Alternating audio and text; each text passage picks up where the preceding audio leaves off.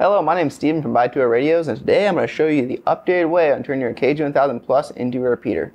First thing you're going to do, make sure you plug your radios in with this patch cable that comes with the radios.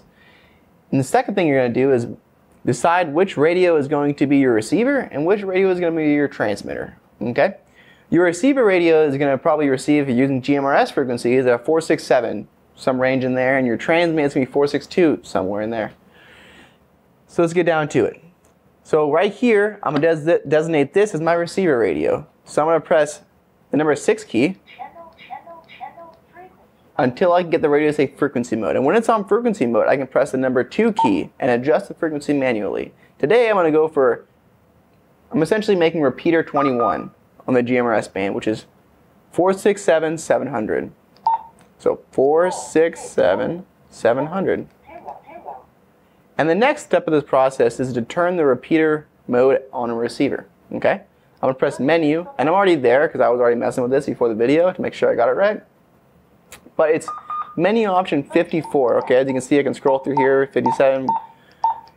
Menu option 54, repeater mode. I'm going to press it, and I'm going to go repeater receive.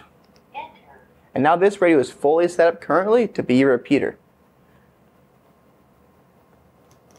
I'm going to do the exact same thing on this radio with the exception of it's going to be repeater transmit as well as it's going to be 462 instead of 467. So first I'm going to do like before. Go to frequency mode, press the number 2 key, 462 700. Okay?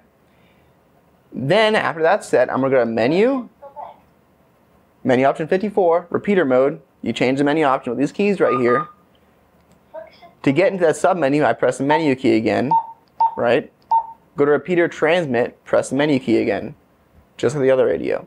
So now we have it set up to receive at 467 and then retransmit at 462, okay? Now I have this radio on repeater 21. So to confirm that works, you can see the bars. It is receiving and then retransmitting on repeater 21. Alright, so on these radios I have a skinny cable here and a thick cable here. That doesn't really matter, I just have that set up like that so that it's easy to recognize which cable is which when I look at the duplexer because it's going through some stuff. Alright, so repeater receive, right? It's meant to receive on 467, right? So it's meant to allow 467 to go through, so that's a high frequency. So as you can see on this duplexer, the skinny cord is on the high side of the duplexer, which is the repeater receive. 467 700. Okay, and the repeater transmit right here is that thicker cable. As you can see, it's a thicker cable on here on the repeater transmit.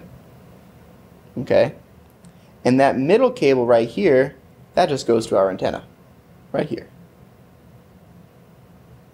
So again, to recap, I have the high frequency 467, which is the receiver, right?